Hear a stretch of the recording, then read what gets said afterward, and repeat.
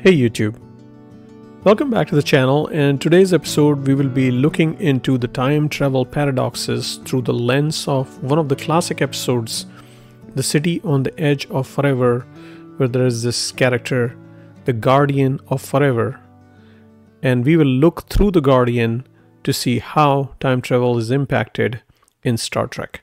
The episode will go over the plot, the analysis, the references to other episodes where Guardian is mentioned elsewhere, and the paradoxes and risks of time travel. So stick around till the end and let's begin. Now, The City on the Edge of Forever is the 28th and penultimate episode of the first season. It was written by Harlan Ellison. Other contributors are Stephen Karabatsos, DC Fontana, Gene L. Kuhn, and Gene Roddenberry himself made the final rewrite.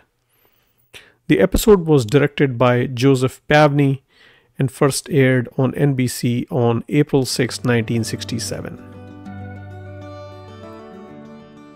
Now let's look at the plot of The City on the Edge of Forever. Encountering powerful waves of space displacement, which Spock can only describe as ripples in time, the Enterprise tracked the waves back to their point of origin on a previously uncharted planet. This is where the incident occurs. Dr. Leonard McCoy, suffering from paranoid delusions as a result of an accidental overdose of cordrazine, beamed down to the surface in an attempt to escape the ship. As a consequence, when the landing party is looking at the Guardian in search for McCoy actually leaps through the portal and is transported to Earth's past. His actions in the past alter the timeline so drastically that Enterprise and the reality known to the crew no longer exists. The mission now is for Captain Kirk and Spock to use the Guardian of Forever to follow McCoy into the past just before he arrives there, and to repair the timeline. They arrive in 1930s New York City, where they must locate McCoy to prevent him from making the changes that would disrupt the history. This episode is widely regarded as one of the best of the original series and a feature-pointed storyline involving Kirk and Edith Keeler, whose fate is crucial to the restoration of the timeline. Alright, so now some critical questions come to mind. How did Kirk and the landing party survive the aftermath of McCoy's jump? It's unclear how they have survived when everything else has been erased. And perhaps it's some special capabilities of the Guardian. Maybe it's creating a temporal bubble and fixed point of entry and exit around that gate or portal. And that bubble is protecting the landing party from having been erased, and that gives Kirk the opportunity to jump back through the portal and fix the timeline. Another question is, what is the Guardian? Is it somehow related to the Q, the godlike beings in the universe? The Guardian of Forever seems a far different entity. Unlike the Q, it was an artificial creation granted sentience by its long-dead alien inventors. Furthermore, the Guardian is quite helpful to the humans it encounters and seems happy that its purpose has been fulfilled. A far cry from the petulance and boredom that marked the Q. Alright, so next let's look at some of the miscellaneous references besides the city in TOS. The author Harlan Ellison expected Guardian to be some sort of a giant, and there were supposed to be more than one. Also, the Guardians supposed to generate immense ripples in time that manifest themselves as spatial disturbances, and this is what attracted, remember, the Enterprise to the Guardian in the first place. However, in Discovery, when Michael Burnham in the episode Terra Firma goes to the portal, she does not see any signatures coming from the portal, and it's very hard to find the portal until they stumble on Carl setting out somewhere in this desolate planet, and they randomly stumble across him. but it's sort of inconsistent as to how the portal that generated ripples in one episode doesn't generate any signature in the other. Was there some sort of a cloaking device or some reason why that was happening? It's unclear.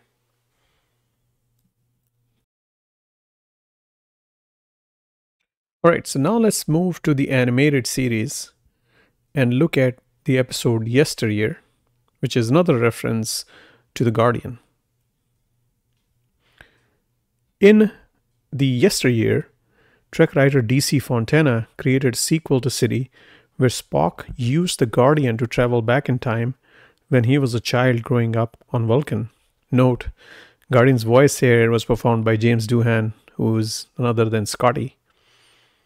Now, Guardian of Forever is used twice in this episode. First, when Spock initially travels through the Guardian of Forever from Delta V to his altered present timeline, where he discovers that his existence is in jeopardy due to the change in the past. The second use is to correct this timeline. Spock, along with Captain Kirk, uses the Guardian of Forever to travel back in time to Vulcan. They use it to access and correct the critical moment in Spock's childhood, thereby fixing the timeline.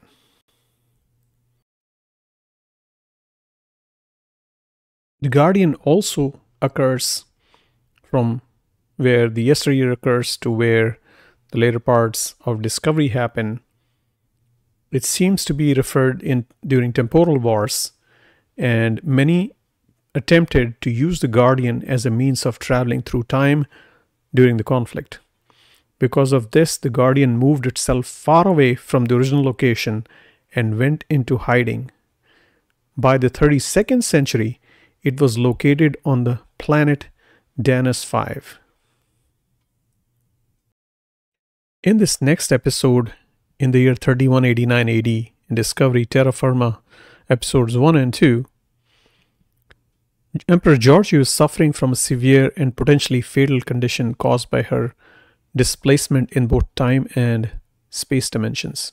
The portal offers a way to stabilize her condition by taking her to a time where the prime universe and the mirror universe were still aligned.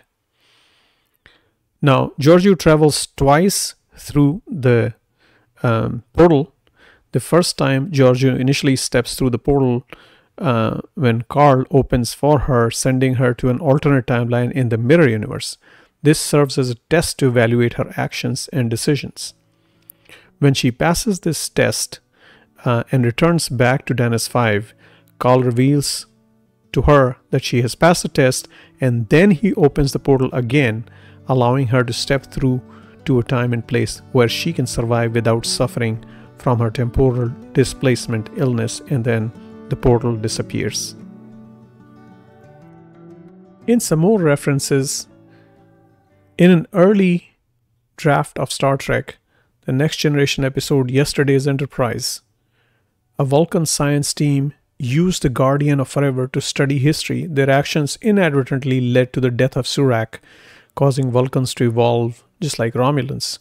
The timeline was eventually restored when Sarek used the Guardian to correct the historical disruption. In the final version of Yesterday's Enterprise, in reality, the Enterprise C emerges from a temporal rift, altering the timeline and creating a dystopian future, which is corrected when the crew helps the Enterprise C return to its original time. So the draft was not really implemented, and it remains just a draft. In another non-canon Star Trek, the Next Generation Q Continuum novels, a younger Q uses the Guardian of Forever to explore new possibilities, making contact with the being known as Zero. These novels hint that the Guardian was created by a race that eventually evolved into the Q Continuum. Again, this is non-canon. There are many more non-canon references to the Guardian on Memory Alpha Wiki, which you can explore. Next, let's look at time travel paradoxes. The closed causal loops, consistent paradoxes, like predestination paradox and bootstrap paradox, involve a self-existing time loop in which cause and effect run in a repeating circle. The predestination paradox occurs when the person traveling back in time becomes part of the past events and ultimately causes the events he's trying to prevent in the first place. The bootstrap paradox, on the other hand, is a paradox in which the object that is being sent back in time results in an infinite loop where the object has no discernible origin. Example of this would be, let's say Shakespeare of the future goes back in time, and before the Shakespeare of the past has written his literary works, gives him the literary works and therefore lets him write those works.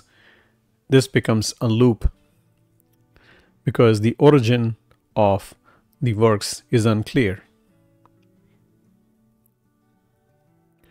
The other kinds of paradox lead to inconsistent timelines. For example, the grandfather's paradox is where if you travel in the past and kill your grandfather, then your father's not born and you don't exist. Then this leads to an inconsistent timeline. Another example is Polchinski's paradox, where in this case a billiards ball that is being shot at an angle into a wormhole, which then the ball goes through the wormhole, travels back in time, and then hits itself in such a way then it doesn't go into the wormhole. Therefore, there is some inconsistency even without free will involved. There's inconsistency just in the motion, the mechanical motion, leading to this paradox. Alrighty guys, so we have come to the end of the episode. Let me know what do you think about the city on the edge of forever, the Guardian, and the paradoxes associated with time travel in various episodes, be it the Discovery episodes with Terra Firma or the ones in the animated series Yesteryears. What do you think about these episodes, and why do you think the Guardian is not protecting the timelines? Why is it so permissive and actually helping people jump in and try to change these timelines? Is the Guardian aware of something that governs the rules of time where it knows that time cannot be changed significantly? It certainly doesn't appear to be so, because it seems like McCoy was able to change timelines pretty drastically, erasing the United Federation of Planets and the Starship. So it's pretty dangerous, and yet the Guardian is letting people mess with time, and that seems pretty strange. So leave me in comments what your thoughts are. If you like the material, please hit like and subscribe. And that is all for today. Until next time, bye bye.